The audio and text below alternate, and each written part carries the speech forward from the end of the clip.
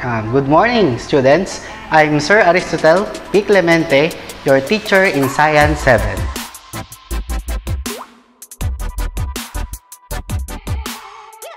Today, we will talk about the parts and function of microscope. But first, what is a microscope? The microscope is an important tool in the study of living things. It contains lens or combination of lenses to produce highly magnified or enlarged images of small objects or specimens.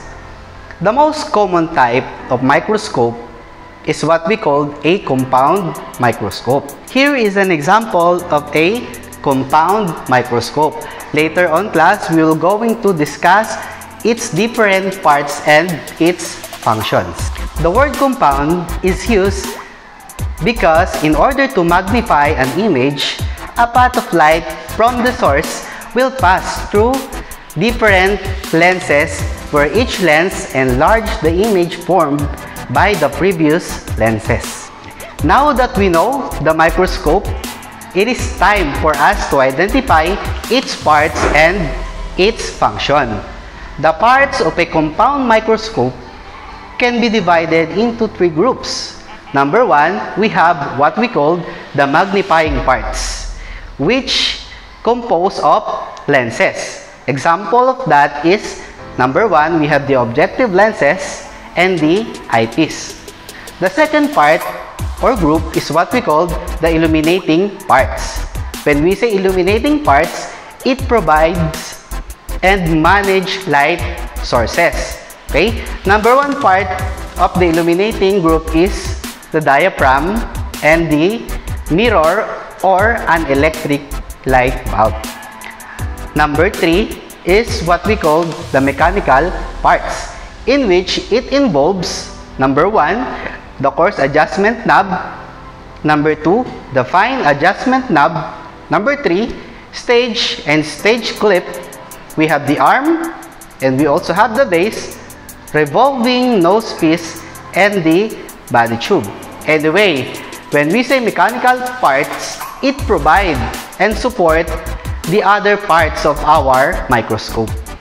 As I've said a while ago class, our compound microscope has three major parts, which are magnifying parts, the illuminating parts, and the mechanical parts. But first, let's start with the magnifying parts. Our magnifying parts are composed of, number one, the eyepiece. Here is our eyepiece. Okay?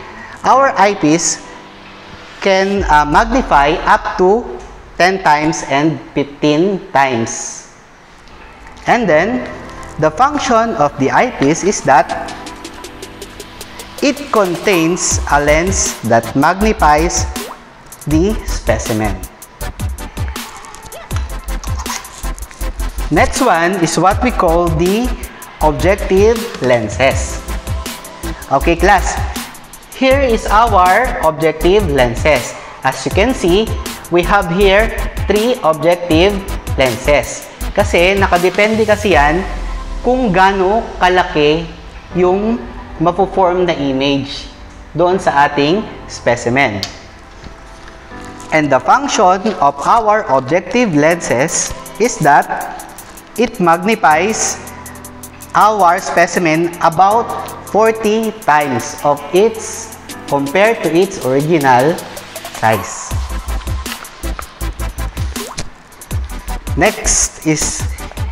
The next part is the illuminating parts, and it is composed of the diaphragm and the mirror or an electric light bulb source.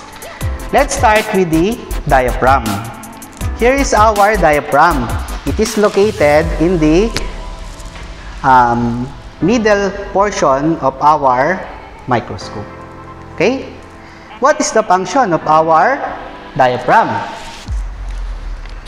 Our diaphragm controls the amount of light passing through the opening of the stage. The next part is what we call our mirror or an electric light bulb. Plus, in our case, This is an example of a simple compound microscope. It is composed of a mirror because there are certain types of microscope that doesn't have a mirror, but instead it has a light bulb. Our light bulb is very important because the image depends on the light source of our microscope.